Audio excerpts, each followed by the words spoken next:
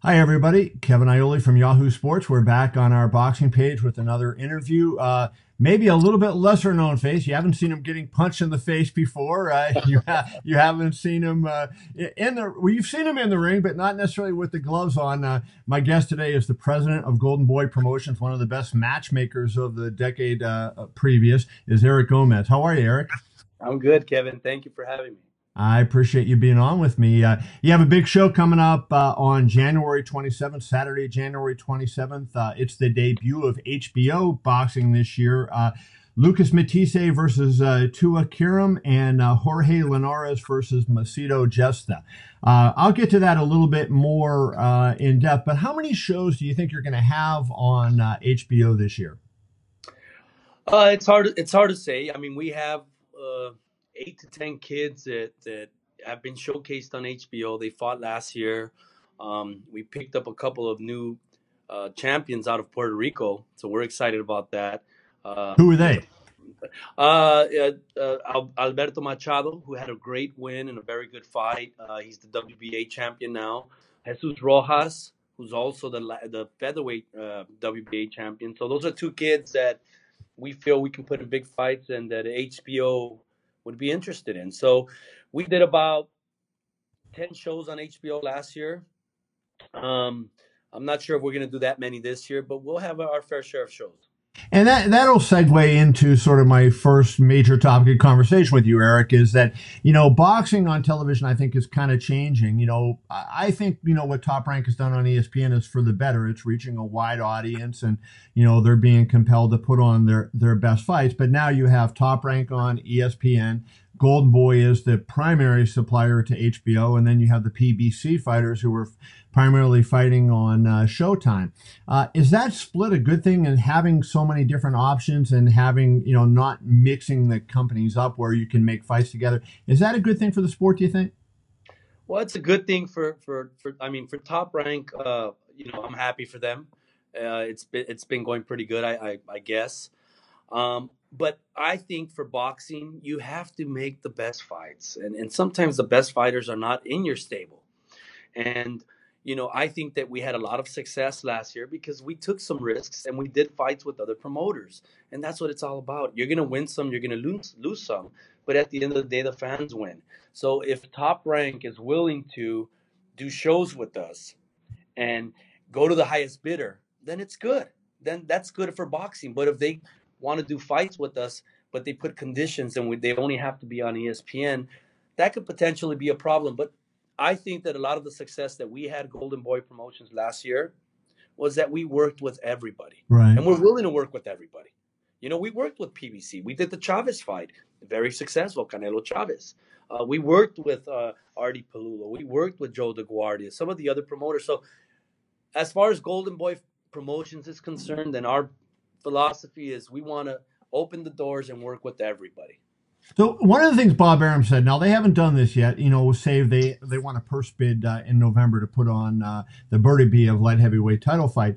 But Bob Arum has said, hey, if we have to trade one of our fighters to PBC, he was using Al Heyman as an example, we will do that to get one of their fighters to fight on ESPN. Would you be, if they came to you and said, hey, you have a guy that we think is a great opponent for one of our stars, we want to put him on ESPN. In return, we'll give you another fighter of ours to put on HBO with one of your stars and match up that way. Would you be open to something like that?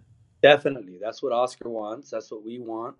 We want to give our fighters the best opportunities. And it's not about, the network or it has to be on this network or not. But look, if HBO pays more, why wouldn't we explore HBO? If ESPN's going to pay more, then I know Peter Nelson at HBO, he understands that. So as long as it's open, we're willing to do that. No problem. Do you think sometimes, like when you mention the money, I agree with you. You're running a business and you have a bottom line to answer to, right? So you have to get that. But I also think, to grow your business, sometimes maybe you take a short and get the exposure as opposed to just always getting the biggest check and maybe having less amount of people. How do you balance that? I know you understand it, but how do you balance the need to say, hey, let's go and fight on X other network, whether it's ESPN or if it's a PBC guy maybe on Fox, and fight one of their guys, and get a wider exposure because the network is bigger than what HBO is, as opposed to saying HBO is offering the absolute most money for this fight. Let's go to HBO. Well, it depends on the status of the fighter. It depends what level your fighter's in. Yes, you're absolutely correct. And there's some instances where you're trying to get an opportunity for your fighter because he's not a champion yet or he's not a well-known name. But if you have a fighter that's a marquee fighter and who's a champion, then obviously, he was given those opportunities and he was built on a certain network. So it just really depends who the opponent is, who it is you're trying to fight. Um, we have fighters like Canelo, for instance. HBO's been very good to us. We're open to fighting other fighters from other promoters. That's no problem. Mm-hmm. We've been doing that for the last couple of fights with them. So that's one situation. But like for instance, we have a fighter that's fighting next week, and Jorge Linares. If Bob Arum's open to doing the Lomachenko fight, we're open to it, no problem. As long as what you said, and he's willing to do that, is then let's do some of his other fighters on HBO. That's no problem. Right. Yeah. No, he's on the record saying that. Now they haven't actually done it yet, so we'll see. But I mean, if I Yeah. can do a little matchmaking here, maybe we'll work it out. And because I would love to see a Linares fight with Lomachenko. Yeah, so would we. So would we. And we've been on the record and we've said that we're willing to do that fight, and Linares is willing to do that fight, and I think it's a terrific fight. Lomachenko's a very good fighter, but he's not the top lightweight. He's moving to lightweight now. If he wants to be the top lightweight, all roads lead to Jorge Linares. Linares is in an interesting position. I want to get to him in a little bit because I think, with Mikey Garcia out there and, he's got guys on either side of him that I think will make for good fights. And he's got a really interesting backstory that I want to ask you about in a bit. But since we're talking about TV, let's talk about the health of the sport too. I thought boxing had a great year in 2017. A lot of really good fights. Finally, the Triple G Canelo fight got made. The Klitschko Joshua fight was huge. A lot of fanfare there. Earl Spence went to England and had a huge fight over there. A lot of good stuff happened in 2017. But as you go into 2018, people are saying, "What are the big fights? And are the big fights going to get made?" What is your sense on the overall health of the sport? And do you think it's you've been around since Oscar has been a pro, basically. How do you compare the health of the sport now with some other times in the past? Well, last year was a very, very good year for boxing because the fights that the fans wanted to see got made. The fights, like, you're right, the Joshua fight with Klitschko was a big fight. The Canelo fight with Golovkin was a big fight. If we get more of that this year, if the promoters are committed and making the big fights, you got some very good fighters now. Look, Mayweather's now retired. Who knows if he's coming back or not? But you have really good fighters in Errol Spence, who's fighting this weekend. You have Crawford. If those two guys can get together and make a fight, then that's what the sport needs, and that's how you build the sport. And we're committed to that. Oscar's committed to it. He's been saying time after time since he took over the company now that he wants to put the best fights together. A lot of you guys in the media, or you guys didn't think we would do Canelo Golovkin, or you guys probably said, hey, that's their cash cow. They're not, but we're committed to the sport of boxing, and we want to keep doing that. Well, let me just, my position for people who don't know, my position had been, maybe in 2014 or 2015, I don't remember when it was. I think it was 15, the summer of 15, when I first said, hey, let's get this fight going. And then when Canelo fought Cotto, so I was critical of Golden Boy for putting on Liam Smith and those kind of people when I thought the Canelo Triple G fight was the fight to make. I've never said that you were afraid to fight him. I felt no. I'm not singling you out. Right, but I'll just give my position because people know. And Oscar's, hey, I haven't spoken to Oscar in a long time. I saw him at the Canelo Triple G fight. He turned his back on me, right? So for whatever, he's mad at me. So be it. Oh, he's fine now. He's fine. But as that was my position. I kind of feel like, hey, sometimes. If we take, like what I said before, if we make these fights that the public wants to see, it rises all on the tide and makes everybody better, right? And that's I guess what you're absolutely correct, and that's the way we're going to keep the sport relevant. That's how we're going to grow the sport and get these big networks and these big sponsors involved. They want to see the big fights as well. Look, it's no different than any other sport. Eventually you want to see the Yankees play against the Red Sox. You want to see Right. the Yankees play against the Dodgers, or whoever it is you like in baseball. But it's not always going to happen. Sometimes you got to play the Brewers. Sometimes you got to play these other teams. Not to. I'm not trying to say anything bad about the You just Brewers. alienated Milwaukee fans. but those are the fights that build the sport, and you got to do them every once in a while. And you got to take chances, and we did our fair share. And I just feel that if Top Rank and PVC and all these other promoters, if they get together and they really make an effort to make these big fights, it's going to be healthy. It's going to be healthy. Let me ask you this. I covered Oscar from the beginning of his career, pro debut, and I covered Oscar's fights. And the one thing Oscar did, even when he became the biggest star in the sport, was he went back and fought on regular HBO. He fought Mayweather, and then I think it was his very next fight, if I'm not mistaken, was against Steve Forbes on HBO down there. Yes, he did. Yes. So I thought that was great, and a way to show fans, hey, we're going to bring our biggest star and bring him to you where he's more accessible. Some people can't afford to pay $75 or $100 for a pay-per-view. What about Canelo? Is that ever feasible that Canelo will ever fight again off of pay-per-view?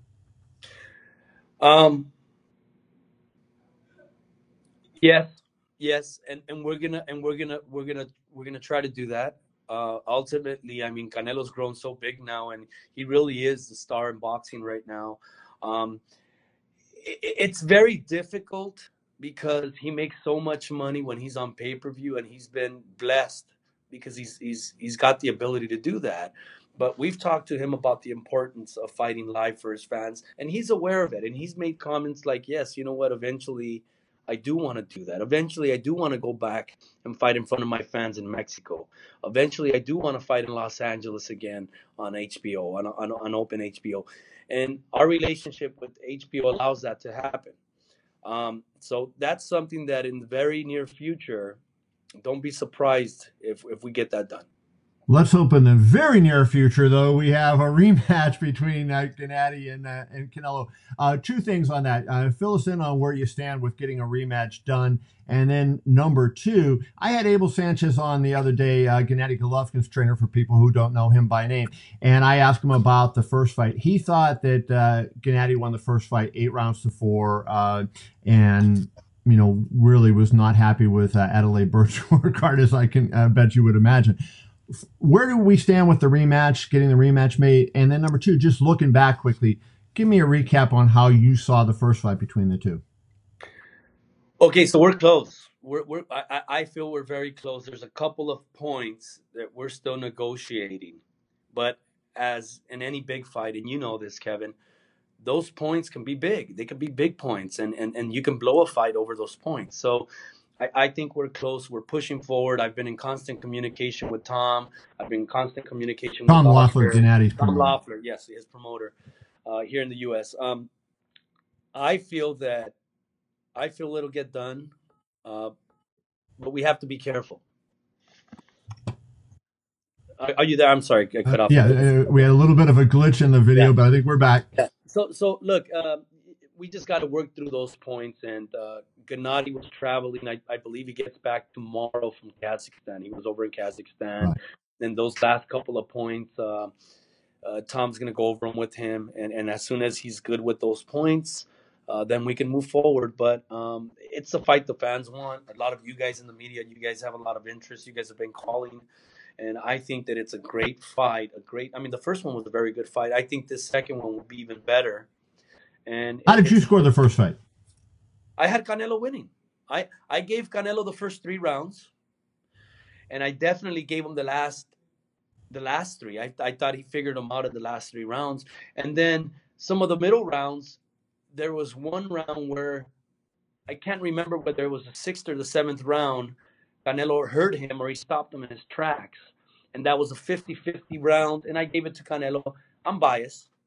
I can admit that I'm biased because, I'm with Canelo. But, right. It was such a close fight. It was a close fight because even talking to you guys in the media, some of you had Canelo winning. Some of you had it a draw. I thought a draw was perfect. Adelaide Bird's scorecard seemed to be bizarre. And that's I think you know, no matter who you thought won the fight, I mean, to think that it was 10-2 one guy was ridiculous. Would you agree? Yeah, you know what? Look, Adelaide Bird is a very good judge. She probably had an off night, but she's a very good judge. If you look at her record, um, she succeeded maybe 95% of the time. So she's very good. It's a little unfair that people are really like just bashing her, and I mean, some of the stuff I read, they want her to get out of boxing. That's unfair. She had a bad night. Right. It Okay. wasn't. I didn't have it 10-2. I did not have it 10-2. But look, Canelo made him miss a lot. He did miss a lot. Yes, he was being aggressive, but he wasn't being effective. We can argue that point for days. I think a draw was the right call. One way to settle it, right? One. Let's see Exactly. him do it again. Yes. Well, that's good. You're Like to hear absolutely that. right. Is Vegas probably the leader? I know people in New York at Madison Square Garden I've talked to say they're really interested in the fight. I assume that somewhere in Texas would want that fight, given Canelo's popularity there and Gennady's popularity. He's popular among the Mexican and Mexican American fans. So in that area, that fight would do well. I think any move on the status of where it might be. Our goal is to get the fight done, get all the deal points done, get a signed agreement, and then we'll get to work and have our meetings with the arenas. But there's a lot of interest again, just like the first time. And Vegas is hard to beat. Vegas is really hard to beat because they really lay out the red carpet. The amenities there are second to none. But New York is very, very interesting. What we've talked to them about so far is very interesting, and we can't ignore New York. But our goal right now and what we've agreed to is let's get a done deal, and then we'll have those conversations. Okay, very Yeah. fair. Although I would put in a vote for Vegas because then Kevin only sleeps in his own bed, and that's always a good thing. Yeah. We like that. Anyways, let's move on to the show on Saturday. We got Lucas Matthysse in the main event against Tewa Kiram. Matthysse, obviously everybody knows him, 38-4 with 35 KOs. Kiram, people don't know him so much. This is his first fight out of Thailand, 38-0 with 28 KOs. 2 fights ago, he fought a guy who was in his pro debut. Who is Kiram, and what can we expect from him? He's a very tough fighter. I mean, style wise, this is going to be a great fight. It's a kid that doesn't go back. He doesn't go backwards, and everybody knows Lucas Matthysse. He's an all action fighter, big puncher. Um, you can't sleep on these Thai guys. Chocolatito found that out the hard way. Yes.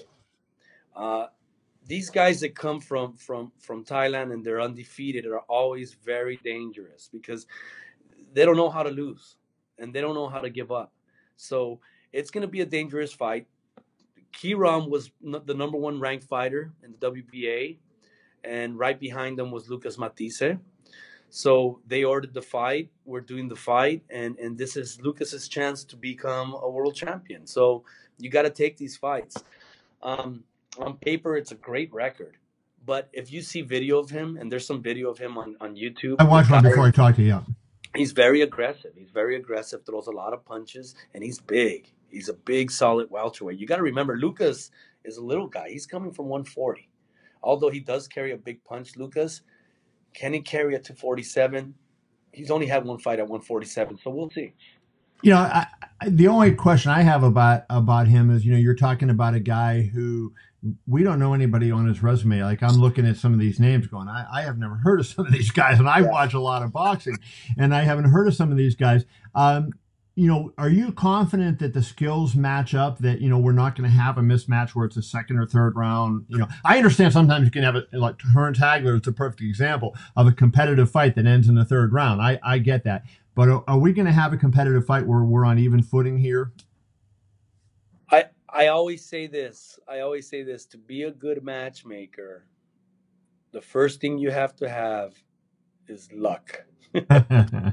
Because on paper, a fight can look great on paper. You can have an Oscar De La Hoya who's undefeated fighting Felix Trinidad who's undefeated, and you know all the experts were saying it was going to be a barn burner, and we got a boxing match. So on paper, it looks like it's going to be a great fight. I'm hopeful it will be, but style wise, Kevin, style wise, it's a can't miss fight. And that's one thing that I've been involved in. I've been doing boxing now for 20 years. Style-wise, it's the perfect style for Lucas Matthysse. It's a guy that's going to stand right in front of him. He's not going to go backwards. It's bombs away, and both guys have really high knockout ratio. So I'm hoping we get some rounds out of it. You never know. But style-wise, I know that it'll be all action. Let's look at the opener because I'm really interested in Jorge Linares, and I've covered his fights for many years, and I couldn't believe this when I was looking up his record today. And Linares is 43-3 with 27 KOs. For people who don't know, he was a world champion over 10 years ago, and this is a guy that people, I think even now, even boxing fans, the hardcore fans know him, but just average boxing fans who tune into fights may not know this guy. And it's incredible to me. How has he slipped through the cracks like this? An exciting fighter, a guy that puts on amazing fights, and he's a world champion for over 10 years, and he's still, kind of not even in a main event here. He had a couple of setbacks when he was last fighting here in the United States. He lost his title against DeMarco, so I think people kind of counted him out, or they were turned off with him. But you got to remember, in that fight, that was a really good fight with DeMarco. He was winning most of the fight. He was winning about 10 rounds, and he ended up getting stopped on cuts. I believe he cuts a lot. That's the worry. Yeah, that was in the last round. But this is a kid. He started very, very young. You're right. He became champion at a very, very young age. We're talking about a veteran fighter now who really changed his approach around as a professional. He's really grown into that professional attitude, and he takes everything very serious now. He's traveled around the world. This is one of the best fighters in the world. He's beautiful to watch. A classic boxer puncher. He can get on his toes and box. He can sit down on his punches and be aggressive, stand toe to toe. This is one of the best fighters in the world, and his time is now, and he wants the big fights. Hesta is somewhat of a tune-up fight, but again, Hesta's also a very good fighter. He only has one loss, and he's trained by Freddie Roach. And if there's one thing that I learned throughout my career in boxing is you can never bet against Freddie Roach. Yeah, I don't say this to you gratuitously. Linares in some ways reminds me of Oscar, maybe not, in the style way he fights, because he's a guy, he can box, he has a little bit of a punch. Oscar had that big left hook that was such a dominant punch for him, and Mayorga found that out. That was a big factor. But, I don't think he was as talented as Oscar was. But, I think in a lot of ways he reminds me of Oscar, where he can go either way and do it. And he's a guy that's willing to stand in a pocket like Oscar would do against guys and trade punches. Do you see any similarities there between those two? No, yeah, very, very similar. Symmetrically, when you watch him, he's beautiful to watch. He keeps his distance and he works his distance well, which is one of the things that you see in a lot of the great fighters. You saw that in Oscar. You saw that in Mayweather. They know how to, and Pacquiao, they know how to control the distance where they can hit you and you can't hit them. And that's one of the most beautiful things about Jorge Linares. His footwork is incredible. It's like this guy's floating in the ring in there. So that's one of the things that I love to watch in Jorge Linares is his footwork. He's always in great position. His balance is great. He has a lot of similarities to a lot of the great fighters. But yet, when he throws his punches, he gets so much leverage, kind of like Alexis Arguello. He gets a lot of leverage. Wow. So, yes, there is some similarities to Oscar. He's lanky. He's tall. Oscar in his prime was right. Tall, lanky, thin. But it's that distance control that sets him apart. I think that the really, really great fighters know how to control the distance. And that's something that's similar. Going back to one of my favorite fighters, Sugar Ray Leonard. That's what, that's what had him above everybody else was that distance control. He was Ray Leonard was amazing. Let's wrap on this. In what was it, 2015? You guys had a settlement with your former CEO Richard Schaefer, and fighters went to the PBC, and you kept some. You kept some fighters. You lost a heck of a lot of talent at that period of time. Do you feel like you've rebuilt? Are you back to where you were in terms of top to bottom talented roster as we start 2018 where you were in 2015 when you had Thurman and Garcia and Broner, etc.? I think we're getting there. I don't think we're there yet. I think we're getting there. We do have a lot of great young talent. Look, a lot of the talent we lost, we built them. We built them. Me, along with my partner and matchmaker Roberto Diaz, we built a lot of those fighters. We did all their fights. Deontay Wilder. We from 0 to 31-0. We made all his matches. The same with Danny Garcia, Daniel Jacobs. We made a majority of his matches. So we signed Broner when he was 4-0.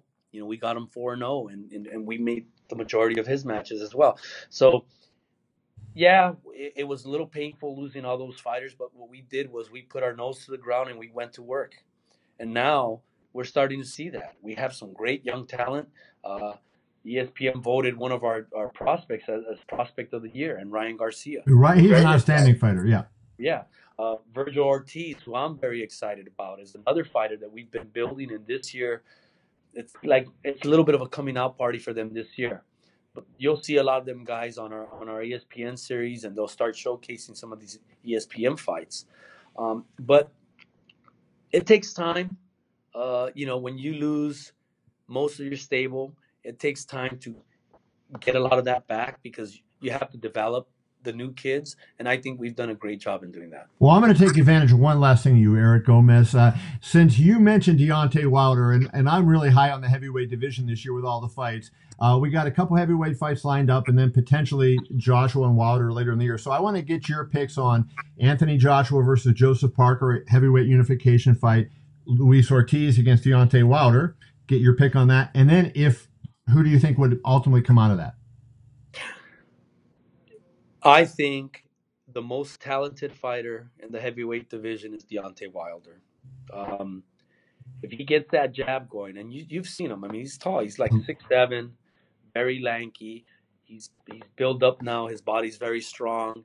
It's a shame that he hasn't been able to get any big fights, but he's ready now. He's ready now, and when he gets that jab going, I don't think anybody can beat him. I really don't. I'm a big Anthony Joshua fan. He's very, very exciting. He should get past Parker, but he'll have trouble with Deontay. I think Deontay beats him. Interesting. Hopefully that fight can get done. I'm hopeful. But talent-wise, Deontay's very talented, and I mean, this is a kid that he could have been a pro basketball player if he wanted to. He's a good athlete. That's how good he is. He could get on his toes, and he can box, and he can punch. In many ways, like a Muhammad Ali. I mean, dare I say that? But that's the kind of talent he has. I mean, he's a kid that's very athletic, very, very talented. If he can get that jab going, nobody can beat him. Awesome. Well, that's Eric Gomez from Golden Boy Promotions, the president of HBO Sports. Next week, January 27th, you will see that doubleheader that Eric put together. Eric, appreciate you being on with me. Kevin, thank you. Looking forward to seeing you very soon. Thanks, buddy. Thank you.